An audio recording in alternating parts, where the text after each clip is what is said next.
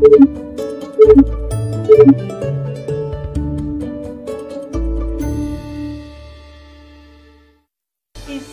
math tagumpay na pagpapala muli sa inyo. Handa na ba kayo? Kunin na ang inyong mga gagamitin sa ating aralin. Ako ang gurong makakasama nyo, Maestro Ulaso. Sama-sama tayong matuto. Before we proceed to our lesson, let us review your past lessons. Get ready to our Mathanong! Mathanong number 1. How do we subtract similar fractions? In subtracting similar fractions, just subtract the numerators and copy the common denominator. Reduce to lowest term if possible. Mathanong number 2. How do we subtract dissimilar fractions? In subtracting dissimilar fractions, change it to similar fractions by getting their equivalent fractions through the least common denominator or LCD. Divide the LCD by the given denominators and multiply by the given numerators. If the given is a mixed number, subtract the whole numbers first.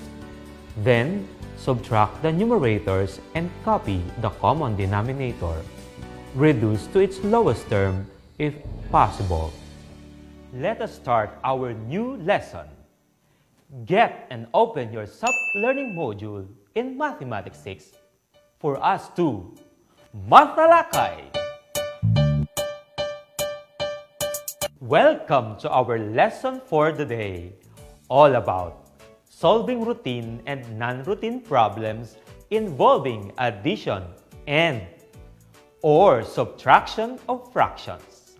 Let us first differentiate routine and non-routine problems. A routine problem can be easily solved using at least one of the 4 arithmetic operations and or ratio to solve problems that are practical in nature, while a non-routine problem is a type of problem that requires analysis, manipulation, or derivation of formulas and the like. Oftentimes, this problem can be solved in multiple ways. It encourages group discussion in finding the correct solution. In problem solving, you have to understand the mathematical phrases used in the problem so that you can determine the operations to be used in solving the problem. Phrases or words used in addition of numbers are plus, sum, total, in all, altogether, combined, increased, more than, and added to. For subtraction, we use the words like the difference of, reduced by, diminished by, subtract from, take away, fewer than, less than, shared, gave away, decrease, changed, and left. At this point in time, get your self-learning module. Let us try to answer numbers 1 and 2 of Learning Task 1. Translate each of the following problems to a mathematical symbol. Number 1. 7 is added to the sum of 4/5 and 6/7. Is it A, 7 plus 4/5 plus 6/7, or B, 7 plus 4/5 minus 6/7? You got it!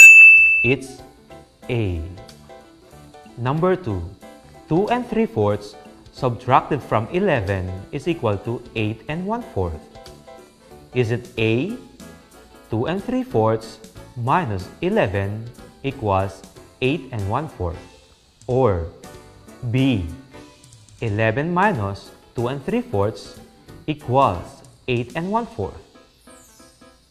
You are amazing! It's B. Remember that the given number after the phrase subtracted from will be the minuend. There are 4 main steps in solving math problems. Just remember this. S, T, A, R. Star. S, study the word problem carefully. T, think of a plan. A, act on the plan. R, review and check your answer. Let us discuss these steps further. First, study the word problem, read and analyze it carefully. Look for the important keywords or phrases, important numbers, and focus on the questions asked. Next, once you have understood the problem, it's time to think of a very good plan by choosing one of the solving strategies. You can choose among the following. Simplify the problem. Act it out. Find the pattern, guess and check. Make a table or chart. Working backwards. Using a number line. Draw a picture. Write a number sentence or equation. And looking for clues or keywords or phrases, which is the most commonly used strategy in solving a problem. After identifying the solving strategy, you need to think what operation to use. Clues, keywords, or phrases would help you a lot in identifying the operation. Then, after thinking of the plan, you can now act it out. You can use scratch paper or a notebook to write your solution. Sometimes you get messy in solving. Do not worry, because that's really how problem solving is. But do not forget to clean up after your work is done. And the final step in solving a word problem, one that is commonly ignored, is to check your answer. Go back to the problem and see if you really answered the problem. Do not forget to include the important units or data. This time, let us try to solve the problem in Learning Task 2 of your self-learning module. Zailin wants to make two kinds of kakanin, puto and kutsinta. The puto recipe needs 3 2/5 cups of flour, while the kutsinta recipe needs 5 1/4 cups of flour. How many cups of flour will she be needing all in all? Let's follow the star in solving the problem. First, study the word problem carefully. What are the keywords or phrases used in the problem? Correct! In all. What are the given facts? Exactly right. 3 2/5 and 5 1/4 cups of flour. What is being asked for in the problem? Great! The total number of cups of flour Zailin needs. Next, think of a plan. What do you think is the operation to use because of the keywords in all? Perfect! Addition. Now, let us create the number or mathematical sentence. 3 2/5 plus 5 1/4 equals n. Now, I think we are ready to act out our plan. Here is the solution. 3 2/5 plus 5 1/4 equals n. Remember the steps in adding mixed number with dissimilar fractions. To make it similar, let us find the least common denominator or LCD of 5 and 4. What is the LCD of 5 and 4? You did very well. 20 is the LCD of 5 and 4. Then, let's divide the LCD by the given denominators and multiply by the given numerators. 20 divided by 5 times 2 equals 8. 20 divided by 4 times 1 equals 5. So, we have 3 and 8 20ths plus 5 and 5 20ths. Now, add first the whole numbers. 3 plus 5 equals 8. Then, add only the numerators. 8 plus 5 equals 13. And copy the common denominator, 20. We have 8 and 13 20ths. Is it already the lowest term? Yes. Therefore, our final answer to Zailene's problem is 8 and 13/20ths. Zailene needs 8 and 13/20ths cups of flour. And to check if our answer is correct, let's subtract the total cups of flour that Zailene needs, 8 and 13/20ths, to 5 and 5/20ths cups of flour used in kuchinta. We have 3 and 8/20ths. To reduce to 3 and 8/20ths to its lowest term, divide 8/20ths by 4, its greatest common factor or GCF. We have 3 and 2/5, which is exactly the number of cups of flour that Zailene needs to make puto.